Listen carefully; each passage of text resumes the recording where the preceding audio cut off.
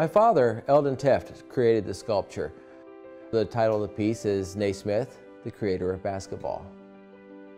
The whole concept for making the sculpture goes back to about 2004. It wasn't really a commissioned job. Something was a good idea, he wanted to do it, he just did it, you know.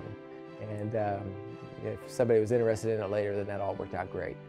One of the more lengthy and time-consuming aspects for my father would be in the actual creation of the model, where you're modeling the sculpture up in clay, full size.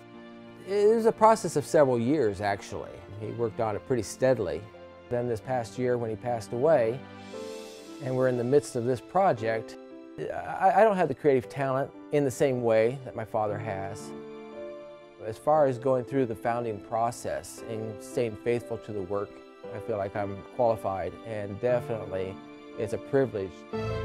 Once the clay model's done, of course, then we go through the process of making the rubber molds, create a wax copy, paint it on, apply it, and it solidifies. And so this wax pattern is going to be encased in another mold material that will withstand heat.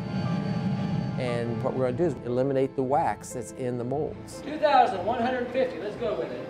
So now the hollow cavity that's left in the molds where the wax used to be is where we can now pour the bronze in. When you're handling that much molten metal at excess of 2,000 degrees, it's a very interesting, difficult, fun, and marginally dangerous activity. Whoa, whoa! Hey, I see some bronze. And then after we've poured the bronze in, we can break the mold apart and see what we have. Chasing work to clean it up with the casting, putting the parts together, the welded, the chasing out of those welds, the final buffing and polishing and finishing of the piece and putting the patina on it and sealing it. It just takes a lot of labor.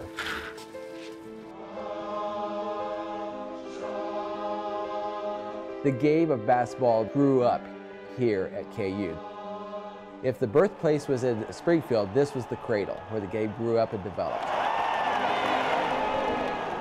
KU is extremely important to my father. It was a part of most of his life. He grew up here, went to the University of Kansas, subsequently hired by KU to develop an actual sculpture program, both undergraduate and graduate. I think my father is just very pleased and honored to be able to do something to honor Naismith and his memory. He always envisioned that it would be prominently displayed at KU. I know he was very, very pleased when it became a reality that that was what was going to happen.